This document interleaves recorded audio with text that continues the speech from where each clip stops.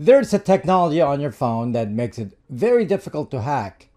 In fact, it is going to be much more immune to an attack compared to your desktop computer.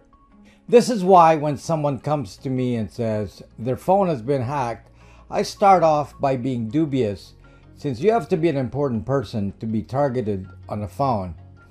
You'll be fighting against a state typically. Can a regular hacker attack your phone? Yes, but usually it will be because of something you did yourself, but this is preventable. Now, the reason it is difficult to hack a phone is because of its unique technology. The way applications run are much more controlled than on a desktop OS. There are security layers built in that are not part of a desktop OS, like Windows or even Linux. Stay right there to understand how your phone is secured and how your bad decisions can allow it to be hacked.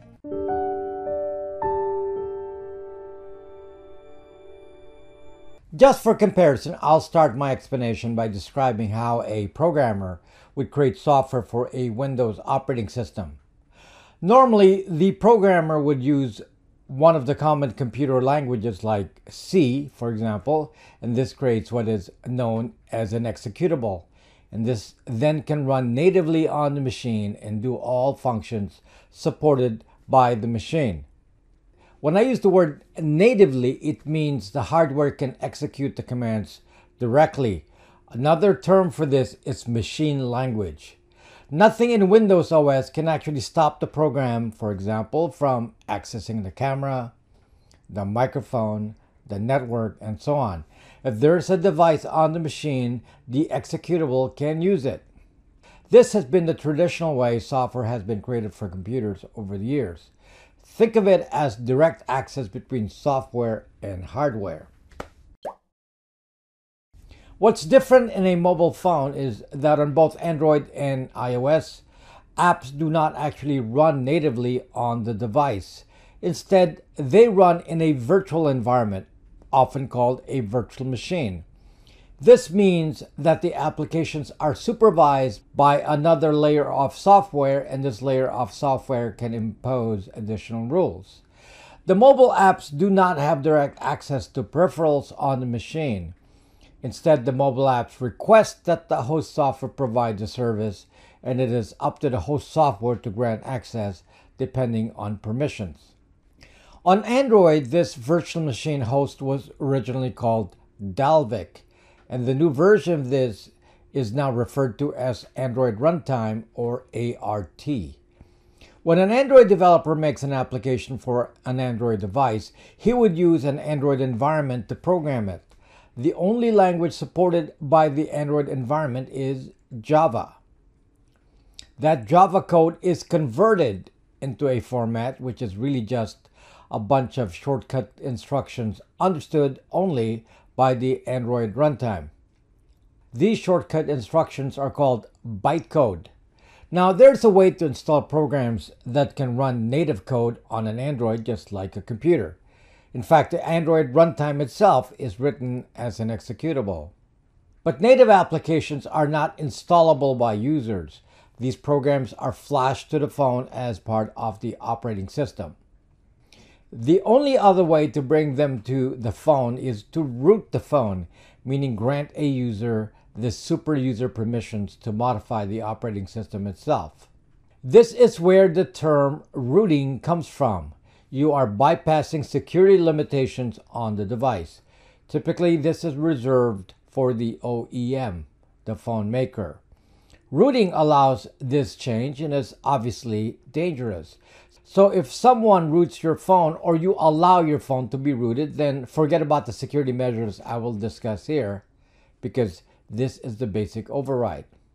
Often, rooting can be enabled by installing some rooting app. Rooting is basically setting a flag that the OS can see, and that causes the limitations to be unlocked. Now, not all OEMs allow this rooting flag to be set through some app, but when you can, the effect is that you will be able to insert native apps. Outside of rooting, you can only install mobile apps as APK files and are only intended to run inside the virtual machine. So quick advice, do not root your phone or allow anyone else to install a rooting app. But even if your phone is rooted and someone manages to install a native app, there is another security layer. Now, the way the Android system is designed, a security framework was added to the operating system, and this basically sets a rule for what can happen inside Android. Again, something similar is on iOS, so this explanation still applies. This security framework applies even to native applications, so this is like the next level of protection. The security framework on Android is called Security Enhanced Linux, or SE Linux. SE Linux was developed by a three-letter agency and was then shared to the public, and it is one of the ways security is embedded into the operating systems today. This system is also referred to as Mandatory Access Controls, or MAC. Basically, every program that runs on the device has to run within the predefined security policy. The way this works, the security policy has to be embedded into the executable itself. For example, there will be limits on what any program can do to access memory or storage. This security policy is implemented in a more visible way inside the Android runtime by actually breaking out every possible action as a predefined permission. When apps are installed, the Android runtime will pop a message showing the permissions requested by each app when you install them. This puts the burden on you, the user, to make sure that you do not install apps with unintended permissions. Permissions change over time. For example, early versions of Android did not specify a permission to use the gyro sensor on the device. Later on, this permission was broken out as several specific permissions, including a fitness layer for fitness devices. It was determined, for example, that the gyro can be used to track location as well as to even capture voice data just from the device vibration. So to fine-tune this control, several permissions were defined and limitations given. For example, some permissions do not work in the background, so the secret use of the gyro is now not allowed. You ought to wonder why a phone dialer app, for example, wants access to a camera, or why TikTok requires file access to internal storage, or if an app is requesting contacts access. If you willy-nilly give apps permissions that are not consistent with the application's purpose, then that app can take advantage of you. Some apps, for example, like Log Me In, allow remote control permissions. If you don't think of this, then don't be surprised if someone gains access to your phone remotely, since you had to install the app and grant it permission. Fortunately, you can always go back to your apps list and review permissions you've previously granted, or remove apps that you don't remember installing. If you rooted your phone though and started installing system files, then likely you will not know exactly what those programs do, and you may have no control over what they can access. Now, generally speaking, the SE Linux framework prevents any app from just doing something in secret. It should not be possible to download, let's say, a flashlight app that did not ask for permissions and then have that flashlight app turn on the camera and the microphone. So if you're aware of the apps you installed, there is no easy, direct way to install malware on your device. Some have asked me this question: why is it necessary to have a login on the phone, particularly the Google phone, where the phone is only used to make calls? The login is actually tied to another security measure which many people may not be aware of. When you put a PIN code on a phone, that PIN code actually encrypts the data partition of the phone, and that PIN code is used to be your login to an encryption code which is stored on the phone only. This means if someone steals your phone without knowing the PIN code, they will not be able to decrypt the data portion of the phone. If someone cannot log into your phone, the only option that will be available to them would be to overwrite the operating system with a new flashed operating system. But this will cause the data partition to be wiped out. So in theory, the worst that a hacker could do to your phone would be to wipe the phone's data, but not to capture that data. Let me describe a case to you that I helped a client identify. An ex-husband was able to read text that the ex-wife did not reveal to anyone. She did not know how it was done and consulted with me on this. After some investigation, I discovered that the young son was given an iPad by the father as a gift, and the iPad was assigned to the Apple ID of the father. Thus, it really was an active spy device, since not only could the father access iMessage from the same Apple ID, but could also put remote access software on the iPad before handing the iPad over to the kid. So what was assumed to be some complex hacking maneuver was explained by just simple social engineering. The solution was to reset the iPad to have the mother's Apple ID and thus ensure that no outside party had access to the device. This is an example of someone misunderstanding how information is taken, since there was no hack. The purpose in explaining all this is that I want to make it clear that the security in a phone is much more robust than a Windows or even Linux operating system on a computer, neither of which have mandatory access control built into the OS itself. Though SE Linux can be installed on Linux, you will find that you do not have any way of enforcing this at a refined level for every single app as you do on Android runtime. So generally speaking, the chances of hacking off a mobile phone that is not rooted, where unknown apps are deleted and permissions reviewed, are super small.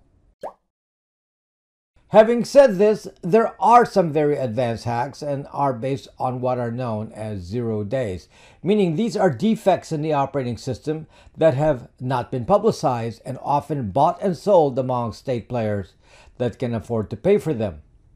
This is not access available to your neighbor who you think is a hacker. The well-known Pegasus attack is an example of this.